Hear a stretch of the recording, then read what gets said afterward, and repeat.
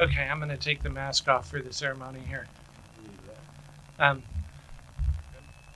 think we're already live, I've been told.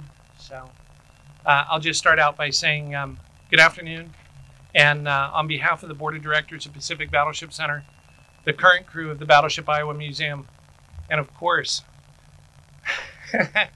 the entire Canfield family, I'd like to thank you for taking the time out of your busy afternoon to witness the swearing in of Michael, Jonathan, and Rebecca Canfield as they begin their Navy adventure. United States Code Title 10, Section 502 prescribes the oath of enlistment for the Armed Forces of the United States. This oath, which will be administered shortly by my father, Chief Warrant Officer for Al Canfield, United States Navy, retired, is the same oath he administered to me in 1987 when I began my Navy journey. It is substantively similar to the oath taken by officers, by members of Congress, and by even the President of the United States. This oath is unique among the nations of the world. The United States of America is the only nation on the face of the earth where, when serving, one does not swear allegiance to a person, to an individual, but rather to a document, to the Constitution of the United States. That document both defines and embodies all that America is. It does not matter who is in the White House. It does not matter who is under the dome of the Capitol building in Congress. What matters is service to an ideal. Michael, Jonathan, and Rebecca Canfield have chosen to serve that ideal by joining the United States Navy. As a citizen, I am humbled and honored by their sacrifice of service and dedication. As a Chief Petty Officer, I am encouraged to see this generation step up and step in. And as a father, I could not be more proud. The same law that defines the oath also stipulates it must be administered by a commissioned officer. As I am not a commissioned officer, I cannot administer the oath to my children. However, my father, who is the only officer I ever raised my hand in front of in almost 22 years of service, can. And it gives me great personal pleasure to turn this microphone over to my dad, who will now swear in his grandchildren.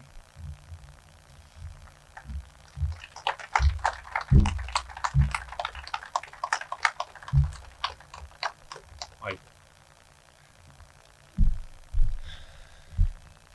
Repeat after me. I, Michael Arthur Canfield, I, Michael Arthur Canfield, do solemnly affirm that I will support and defend the Constitution of the United States that I will support and defend the Constitution of the United States and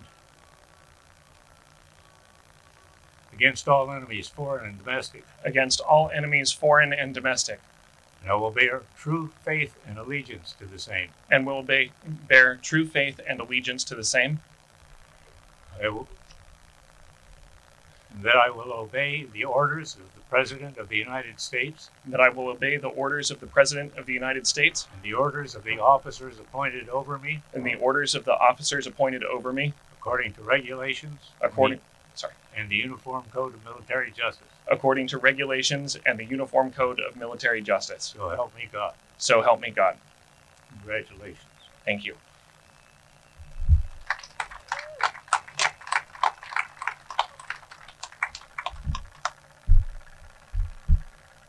I, Jonathan Eric Canfield, I, Jonathan Eric Canfield, do solemnly affirm do solemnly affirm that I will support and defend the Constitution of the United States that I will support and defend the Constitution of the United States against all enemies, foreign and domestic. against all enemies, foreign and domestic.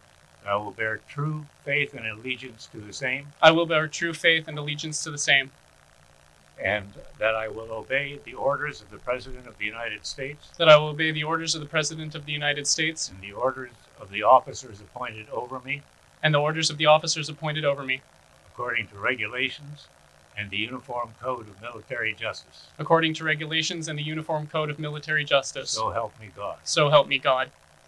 Congratulations. Thank you.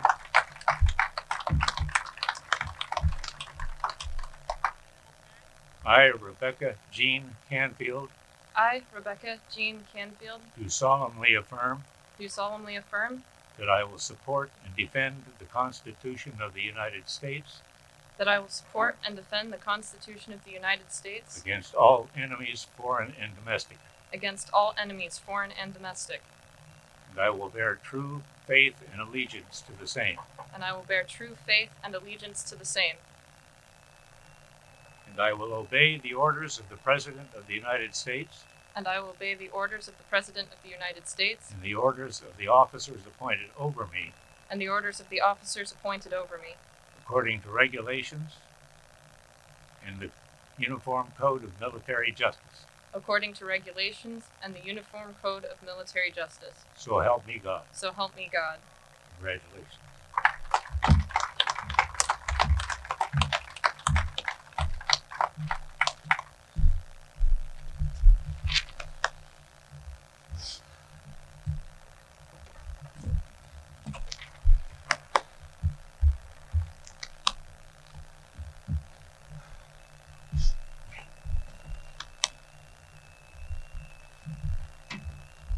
Thank you all for joining us this afternoon as this family continues more than 4 generations of naval service. And this concludes our ceremony. Thank you very much.